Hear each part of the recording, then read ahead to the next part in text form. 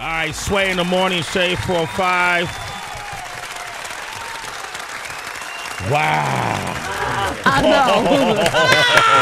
Wow. Wow. Sway, I'm going to start crying. I'm about to start crying. Are you kidding me? He's on our show. I was reading up about Tony Robbins. He's coached and inspired more than 50 million people from over 100 countries. More than 4 million people have attended his live events. Oprah Winfrey calls him superhuman. That's nice. What does that mean to be superhuman in Oprah's eyes? I don't know. Wow. Tony Robbins is here, ladies and gentlemen. Tony Robbins is on Sway in the morning. What does this mean? Have the B?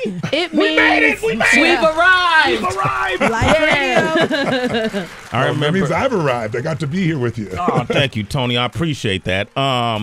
Remember early on, some of the first time seeing you on Oprah, in fact, and other programs, and being a kid growing up in Oakland, a lot of times, a lot of the conversation I didn't necessarily relate to. Yes. You know what I mean? Yeah, of course. Especially self-help. Yes. Based conversation, self-motivation, how to get off that couch, how to pursue your dreams, how to believe in yourself, invest in yourself. But you have a way of communicating that it doesn't matter who you are, where you're from, what economic status you live in, religious beliefs, color of skin, none of that matters. It just resonates. It cuts through all of that BS. And then it hits you right in the heart and in the mind. And you help people like me be confident in what it is they're pursuing to do, the dreams they have, even when they're broke, even when doors have been slammed in their face. So one of the things I always say to friends of mine that I work with, you are your best natural resource. Invest in that. Yeah, you're so right. You're so right. And I kind of bit that from you. I hope you don't mind, man. I hope that ain't no copyright infringement right there, Tony Robbins. I'm going to start tweeting that and put Sway underneath it. Okay, all right. Thank you, man. Thank you, man. So how did it all happen? How did it all start for you, though? What you know? Well, I grew up in a pretty tough environment myself. No money, no food at times. In fact, I wrote this book. In the middle of writing this book, I decided I had Thanksgiving where there was literally no food and my family was fed by some strangers. And I'll never forget the day. It changed my life because it made me believe strangers care. So it made me start to care about strangers. And I swore someday I'd find a way to give back. So I want to know every answer. I hate suffering because I've experienced it. My friends have experienced it. My family did. So I wanted answers. What do you do to change your body? What do you do to change your mind? What do you do to change your emotions? What do you do to change your economics? And I became obsessed. I've been obsessed for 37 years. But I've tried to pay it forward. So I've fed now 42 million people. Started feeding 2 people, then 4 the next year, then 8. And this year I decided I thought, I don't know if you know, but they cut food stamps. They don't call it food stamps anymore, but by 8.7 billion. We used to live on that, my family. So did ours. And I was like, are you kidding me? 2 million people just disappear like that. Like they disappear. And I feed people every year. I feed 2 million people through my foundation. I do 2 million, I match it. And I'm really proud to be able to do that, to pay it forward. So I've fed 42 million people in my life. This year I thought, you know what, I'm going to take this book. I'm going to write a book that changes anybody's life. I don't care where they are, just beginning the journey. They're in trouble, they turn around. And I thought, I'm going to donate all the profits in advance. How many people could I feed? And I found I could feed 10 million people with all that I was getting. So then it got bigger. So I'm feeding 50 million people starting a week from now with Feeding America. And I'm getting them to work with matching funds so we feed 100 million people. So I'm going to go from a guy that had no food to be able to help 100 million people. It's pretty exciting. Tony Robbins, man. Let me ask you this. If you as one individual can feed 100 million people, why are there still people starving on this planet? Well, I think there's plenty of resources, man. I just think the unfortunate part is people think about themselves. Yeah. And the worst part about that is there's nothing worse than an angry rich man or an angry rich woman. They got all the resources in the world, but what they've forgotten is they expect everything. I tell people, you want to change your life and you have no money, it doesn't matter. Trade expectation for appreciation. Yeah. And your whole life changes. Because you can have $1 billion, and if every day you're pissed off and frustrated and angry, your life's pissed off, frustrated, and angry. That's the quality of your life. But if you have nothing, I've been there plenty of times, but you're grateful for what you have, you're rich. I mean, you really do. You have more joy than they do. So I think it starts with becoming emotionally rich, and then it's coming up with a plan and deciding you're going to master this area of your life, not dabbling, but saying, I'm going to kick its ass. I'm going to figure this thing out. And that's what I did. Title of the book is Money, Master the Game, 7 Simple Steps to Financial Freedom. Real quick, Tracy was talking to Heather B about giving to bums on the street. Homeless. Homeless, excuse me, I'm sorry. Not bum, Sway. Tony's here. We can't Tony, use can our you use those language. words with Tony here? Oh, I'm trying to But take it's care of these different, people. though. They can't be bums, man. Okay, my bad. Heather has a theory on that. You can't give to everybody, Tony. I'm just being honest. My way, true. because I see the same people all the time. And one day I walked past a homeless guy, or not sure if he's homeless, a guy who's always at Port Authority. Yes. And he was smoking cigarettes. And I was like, cigarettes are $12 a pack. Yes. I don't even have enough for cigarettes. How am I feeding your habit? So I'm kind of selective about who I give money to. I don't think that's wrong. I think putting your money where you think it's going to really make a difference is smart. I have a different philosophy, but my philosophy started early on because I met this man who mentored me, and he said, look, Tony, he goes, if you go there and somebody asks you for some money, if you got it, he said, you got two choices. Evaluate them, and you might be wrong. You might think this person's just going to go smoke crack with us or something. But my view is, if I got it, I give it. It's not from me. Let God decide that. Yeah. If I have the ability, then I'm going to do it. Now, some people are mad if you don't have more and things like that. And I just, that's part of life as far as I'm concerned. But I try to direct my money, obviously, to people that are going to be resourceful. They're going to do that and grow it, help their family, make something happen. But, those daily experiences, I think they really matter. I had a guy one time, I'll never forget, I was in Boston. It was like midnight. And this guy is wobbling back and forth across, between the street and the sidewalk. And he's drunk as hell, you could tell. And I thought, this guy, I know he's going to beg me for some money. And then sure enough, he gets real close to me and all of a sudden pops his head and goes, Mister. He said, would you loan me a quarter? And he just stoned out of his mind, right? And I looked at him, I thought, do I want to reinforce this behavior, just like you said? At the same time, I thought, I don't want him to suffer. So I thought, maybe I can teach him a lesson. So I said, is that all you want, is a quarter? He said, yeah, just a quarter. Quarter changed my whole life. One quarter changed my whole life. So I reached in my pocket, I pulled out my billfold, and I made sure there was hundreds on the outside, right? Made sure he saw the hundreds, reached under it, got a quarter. Put my money back in my pocket. And he's watching that hand. He's watching it go back in the pocket. He sees the quarter. I put the quarter in his hand, and I said, life will pay whatever price you ask of it. And then he stared at me, looked back at my pocket, looked at the quarter, looked back at my pocket, looked at me and said, you're weird. Tony Robbins. I was a total failure, man. I'm not sure if that one paid off, Tony. All right, Tony Robbins is here. I want to ask you, how can the person who makes $30,000 or less improve their financial situation in this day and age? If you have any suggestions and if this book apply to them, you have issues, 888-742-3345. Question Tony Robbins. Sway in the Morning Shade 4-5. The author of the book, Money, Master the Game, 7 Simple Steps to Financial Freedom.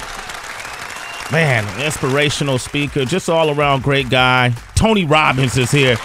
Heather, Tony just, I didn't think he would remember this, but we created this original series, first mobile series of its kind for Viacom. Okay.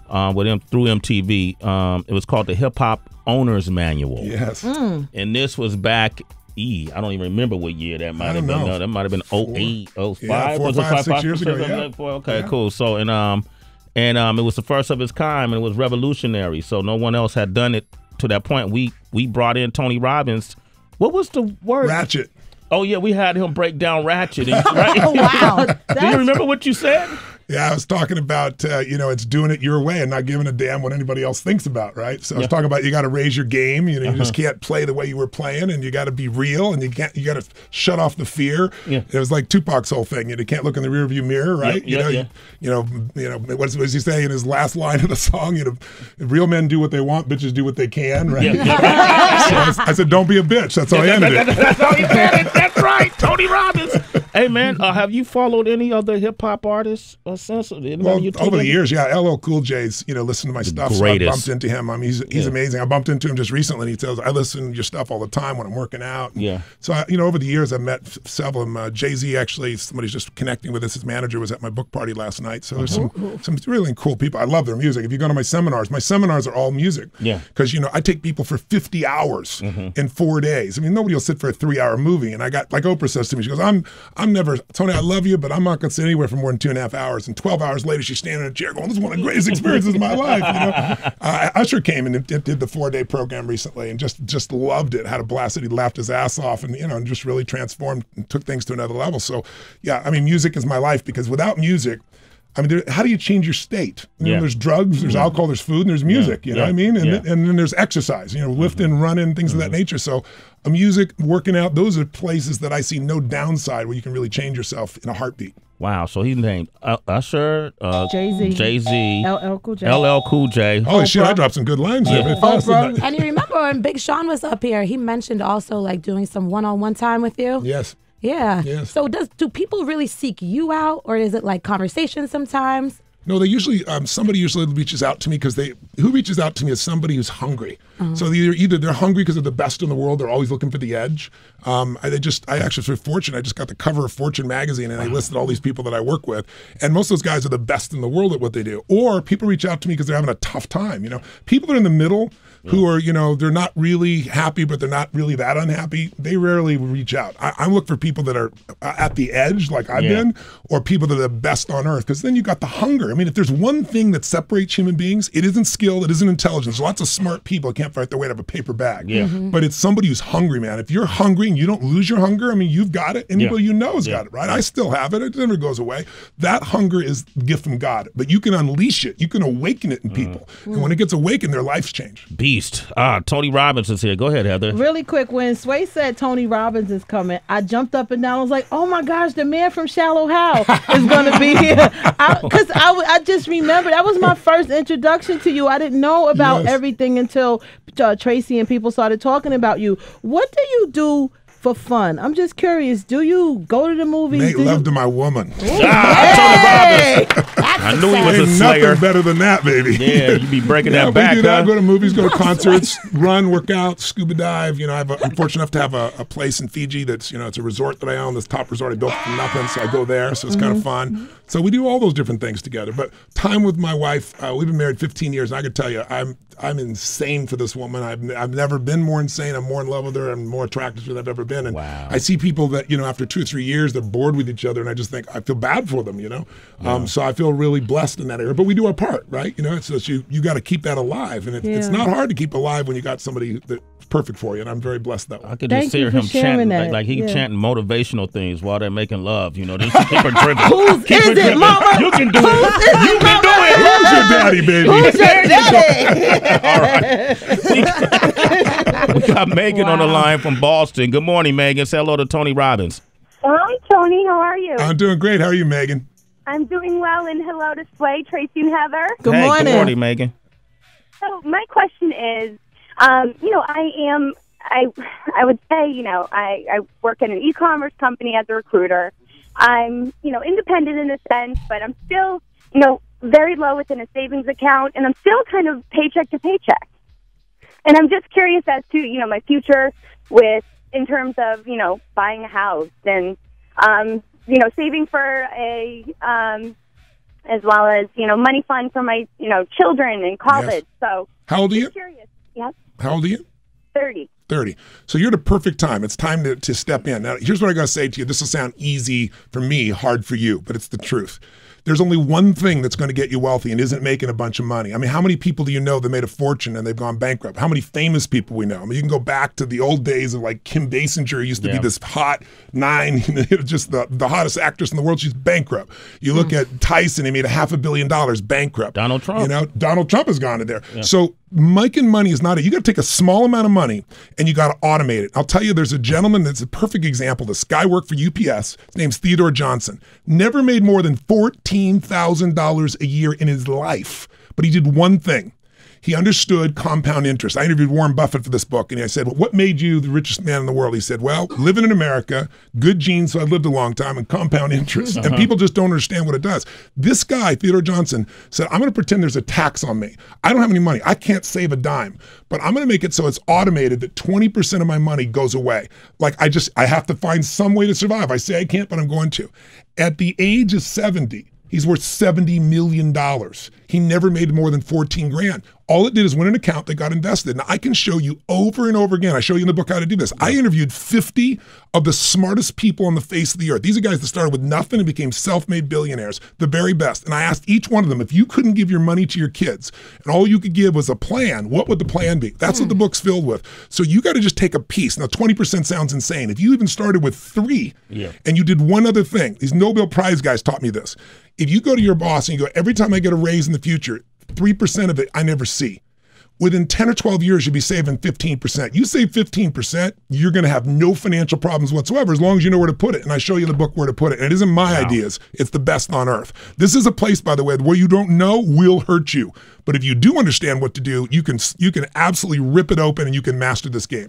Tony Robbins, he has to go. But that's the bad news. But the great news is you can hear all of this if you purchase his book, Money, Master the Game, 7 Simple Steps to Financial Freedom.